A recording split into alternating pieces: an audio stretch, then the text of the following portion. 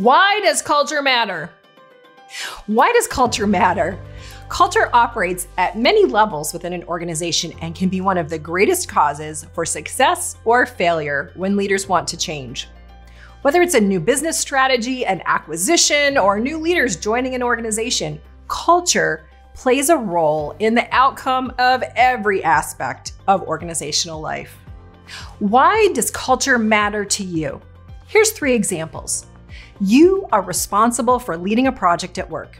The organizational culture is either supportive or opposed. If you don't understand the impact of culture, you have an increased risk of diminished project returns. Second example, you're evaluating candidates for a position. How a candidate fits with the culture will make or break their success. One of our clients has terminated the last 2 people who were in the senior VP of HR role because they did not fit the culture. It's expensive to hire the wrong people. It's disruptive to the organization and dishonoring to the candidate that doesn't fit. Do your cultural due diligence and make sure there's a right fit.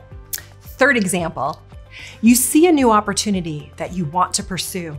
If the culture doesn't support who you are, you will struggle to be effective and achieve your intended outcomes. Culture can make or break your career. When you're looking for a new opportunity, be sure to ask questions that help you understand whether the culture is a good fit for you and whether it suits you. Culture is like the air. It's all around you, but you may not notice it until it becomes toxic. The better the air, the better you'll perform. There's a pattern in the actions and activities that lead to high-performing agile cultures. When an organization consistently builds and reinforces such a culture, it creates a competitive edge. We've talked with multiple clients in a variety of industries and a range of sizes. They are all struggling with a common issue.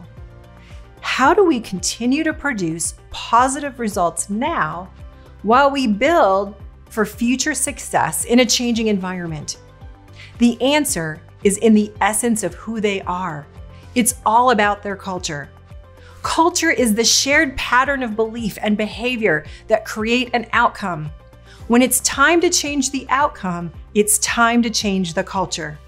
You cannot define a new strategy and expect success without addressing culture. Here's 3 simple steps to culture success.